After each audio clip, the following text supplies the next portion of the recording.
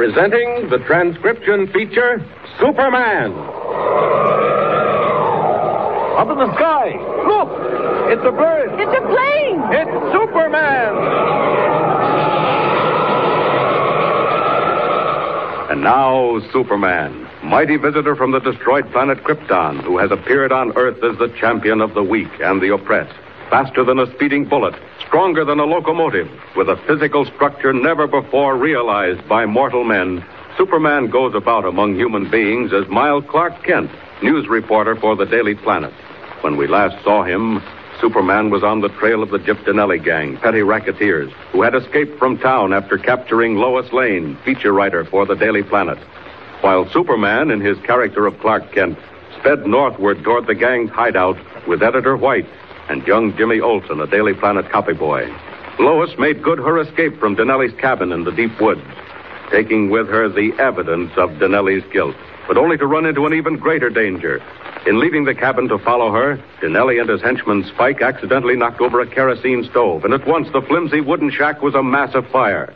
Donelli and Spike raced for their car, leaving Lois to her fate, while tongues of flame licked hungrily toward the dry wood.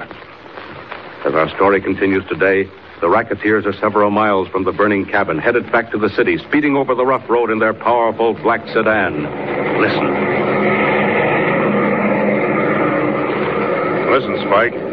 You sure that Lane girl took the briefcase with her? Well, you looked for it yourself, didn't you? Yeah, it wasn't anywhere in that room. What difference does it make? If it's gone, ain't it? Yeah, if it's gone. If it ain't, it can make a lot of difference. How? What's the matter? You that dumb? There's papers in that briefcase, and them papers tell all about our collections back in town. Who we tapped and for how much.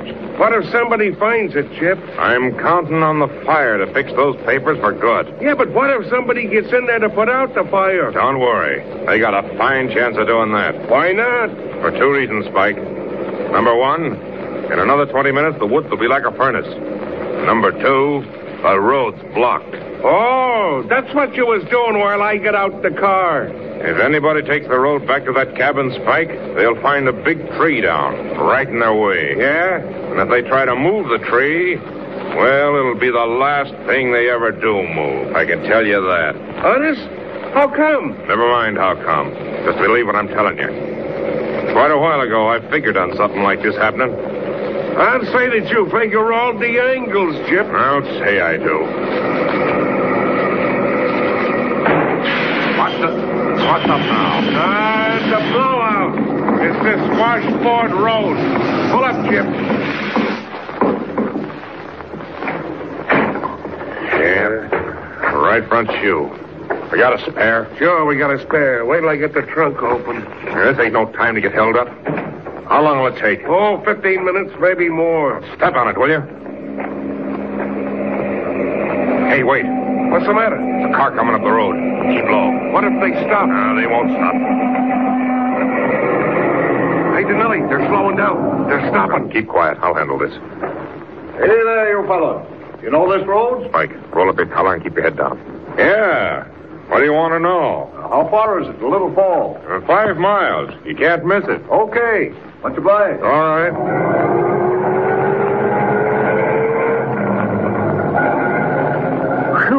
Gee, what's that luck? What do you mean, luck? See the guy in the front seat next to the driver? No, what of it? I ain't sure, but I think it was that newspaper guy. What's his name? Clark Kent? Yeah. He didn't open his trap, but I bet it was him, all right. And didn't I see a kid in the back seat? Yeah. Yeah, there was a kid in there. I don't know who the old guy driving was, but if I'm right and the other fellow was Kent, well, it's a cinch the kid was young Olsen. Gee, well, what are they doing up here? After the Lane girl, of course. And she's out somewhere in those woods with a fire getting closer every minute. Well, come on. Don't stand there gaping. Get a move on. What are we going to do? Fix this flat. That's the first thing. Then I'm going to turn right around and head back to Little Falls. What, after them? You said it. It's too good a chance. We might get to knock them all off at once. And who'd be left to tell about the racket then? Come on. Get hot with them, too.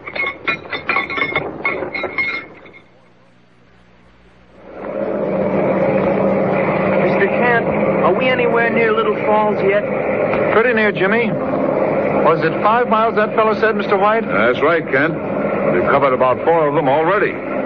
What's troubling me now is how we're going to locate Donellis' hideout when we get there. All we know so far is that it's somewhere in Little Falls or near it. Look, Mr. White. Isn't that a gas station up ahead? Yeah, we'll pull in. That's as good a place as any to ask questions. All right. We're almost out of gas anyway. There's a man inside. He's coming out now. Evening, gentlemen. Fill her up. You might as well. We don't know just how far we're going. Say, Little Falls anywhere around here? Yes, sir. Sure it is. Just about a mile down the road.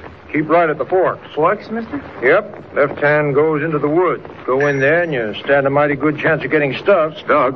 Why? Probably muddy. Oh, no, it ain't mud. It's just a mighty narrow, mean road that's blocked. Big tree down across it. How do you know? Well, a couple of city fellas went by heading for the city a while ago, and they That's told funny. me. I wonder how they knew. Well, they got a cabin in there. Look here. These two men, they didn't by any chance come up from the city about 4 or 5 hours ago, did they? Why, gee, mister, you must be a mind reader. What? Well, you're dead right. They did go through just about 4 or 5 hours ago. Only there were 3 of them then. I know because they stopped for cigarettes. 3 of them. Kent, do you hear that? Listen, was the third person in their car a girl? Oh, now, quit your kidding. They're friends of yours. You knew them all the time. Was the third person a girl? Was it? She was. And they drove back just now without her? Yep. Guess they parked her in the cabin. Maybe they're coming back. Hey, where you going? Where's your phone? Quick. I ain't got no phone. Come back here, Kent. Look here. That was Donellis on the road. That man you stopped to ask directions of. And he's left Lois up in that cabin. We've got to get her out and warn the police. Hey, listen, I don't know what you're talking about. Never mind, you'll find out later. Hey, listen, wherever it is, you can't get in that cabin. I tell you, the road's blocked. That's right, Mr. White. We forgot. Confound it. Mr. White, look here. We've got to separate. What do you mean, Kent? You take the car, get to the nearest phone. Where is it, mister? Well, now, let's see. Down at Robbins, third house on the left. All right, you phone the police, Mr. White. Tell them to watch all roads back to the city. Well, Kent, what are you going to do? I'm going up the road into the woods.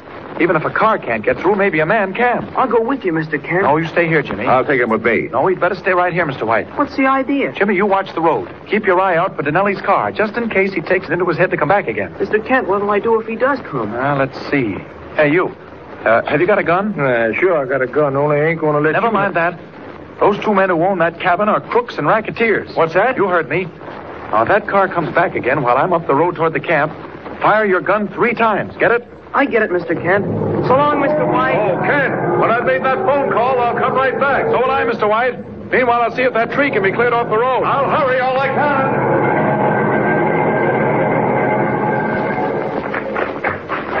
Now then, I'll run a few steps to get out of sight. Oh, poor Lois. Bet they're holding her in that cabin, but not for long. Well, as we know where she is. This ought to do it. They can't see me from the gas station. If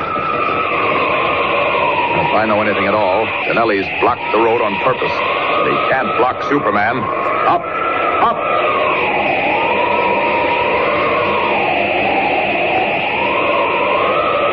Leaping into the air, Superman streaks over the darkness of the pine woods, following the dim ribbon of the dirt road below. An odor of smoke is in the night wind, but he pays no heed to that. On through the darkness, then sharply down toward the impassable barrier of a huge fallen tree, blocking off all entrance to the cabin.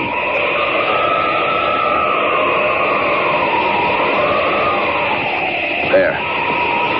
What's that? Looks like a tree. It is. Down right across the road. Well, it shouldn't take us too long to get rid of that. Down. There. Now then. A little hard to get at. To work in closer toward the trunk. Full-grown pine. 70 feet long if it's an inch, and 3 feet thick. Must weigh 8 or 9 tons.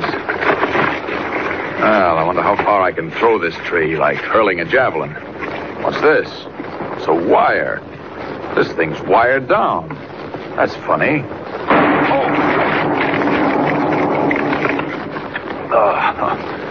Well, score 1 for Donelli. Wired that tree to a blasting charge. Blew up right in my face. Anybody else would have been shattered to bits. Good thing dynamite can't hurt me. But maybe it wasn't so good for Donelli. That blast blew the tree right off the road. If I can't get to the cabin now, 3 shots. That means trouble back at the gas station. Something's happened. Here comes a car. Can't be Donelli. They'd never make a row like that. Must be the police. Well, whoever it is, all they'll find when they get here is Clark Kent. Come to think of it, I'd better go to meet them. Just in case Donellis planted any more surprises. Hey, hold it! What's the matter? Kent, great Scott, man. That explosion. Mr. White, how did you hear it? How did you get here? Well, I was on my way back after making the phone call. What happened? Donellis' gang left a charge of blasting powder under the fallen tree. It just went off. And are you all right? Is Jimmy all right? Jimmy? Jimmy's back at the gas station. No, he's not. The man said he went after you. But he didn't. I told him to stay there. I know what you told him, but the man said he followed you anyway. If he was in that blast... Mr. White, it's not possible. I would have seen him. He must be in the woods. Jimmy Olsen! Jimmy! Where are you? Jimmy Olsen! Jimmy, where are you? Jimmy? Frantic shouts and calls go off into the darkness of the forest, and only mocking echoes come faintly back. Jimmy has vanished in the woods. And meanwhile, stronger and stronger on the night wind, the odor of burning brush comes drifting from the direction of the cabin. Jimmy is gone. Lois is gone. And somewhere behind, creeping up through the night, Donelli and Spike are returning to see what Kent and White have found. The thrilling climax is not far off. Tune in next time and follow the exciting, thrill-packed story of Superman. Up in the sky! Look! It's a bird! It's a plane! It's Superman! Superman is a copyrighted feature appearing in Action Comics magazine.